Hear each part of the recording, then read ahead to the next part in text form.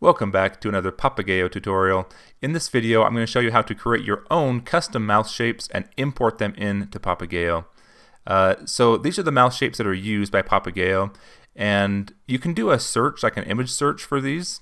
I'm just going to left click and drag this image into Inkscape and use it as a reference point. It's a really good idea to have a reference, especially if you're just starting out like me and just sort of getting started with drawing mouth shapes. It'll help a lot. You can do an image search, and I recommend doing that to get the exact perspective you want if you're doing a side view or a front view, and also the style of lips and mouth and teeth that you want. There's all kinds of good resources out there you can just use, not use the actual images, but to get an idea for the shapes of each different sound. So I'm going to go over the different sounds real quick that Papagayo uses. This first one is the A and the I sound, so it's going to be like A and I. This next one's the E sound, or I'm sorry, I'm saying these wrong. This ETC is going to be almost every other sound. The FV is going to be your F and V sounds. So a lot of these are basically what they sound like. We have the L, so the tongue kind of goes and touches the top of the mouth for that L sound. M, B, and P, if you think about it, your mouth makes the same shape when it's doing those sounds. The O sound creates this sort of shape. There's a rest mouth shape, which is just the mouth not doing anything. There's a U, which is similar to the O, but a little bit maybe tighter and smaller mouth. And then W and Q, also even smaller than the U and the O. So I'm going to speed up the video now and just show you what I did. I created letters just using text to map out each one of these so that I can put the letter below the animation of the mouth that I'm drawing. And then I can move the reference out of the way, and I just used align and distribute to sort of make these evenly spaced between each of them. And then I took my character and I just duplicated the character so that there was a character face above every different letter. And I'm going to show you two different ways to do this. The first way, I'm going to export the entire face for the animation, and I'll move the eyebrows and some of the other features of the face as well, along with the mouth. And then I'll also show you how to just export the mouth by itself without the entire face.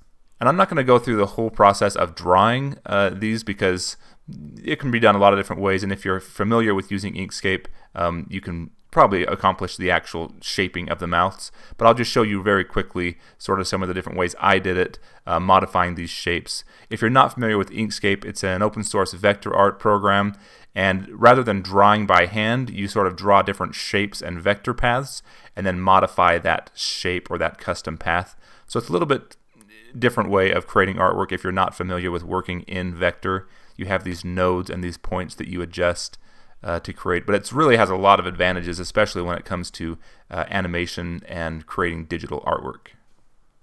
Once all the mouth shapes were completed, I got rid of that gray background and I went in and did some subtle changes. I probably went a little bit too much overboard in retrospect on this, but I moved the eyebrows a little bit and I adjusted some of the different creases in the face and some of the different positioning of the mouths so that it would didn't appear that the mouth was the only thing moving in the animation. The next thing I needed to do was go to File, Export PNG Image, and I would just left click and select the entire image, make sure my export area was set to selection, and then I made sure to name this file the same name as the files in Papagayo. That's very important. So this one's called AI.png. You can use .jpg or .png. Papagayo can interpret both, but Inkscape can only export in .png. So if you're using a different program, you could export in JPG, I suppose. But I'm going to export in .png, which is just a common image format that supports a transparent background.